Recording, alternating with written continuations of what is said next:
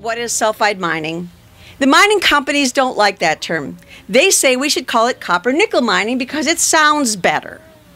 Now, here's why we do call this and should call what's happening or proposed in Minnesota sulfide mining. The answer is geology. The copper, the nickel, the gold, the other metals in Minnesota that they would be trying to blast out of the ground and process are embedded in sulfide-bearing rock. That's not a problem if that rock stays in the ground. But if that rock is brought to the surface and blasted and pulverized, it is exposed to air and water, and it means that sulfuric acid is formed.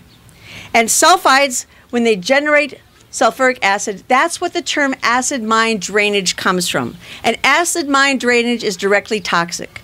But even at lower levels, where there's not enough acid to make it toxic, the increase in that sulfuric acid means that more metals leach out of the rock. And that is toxic metals, not just mercury, but copper and nickel.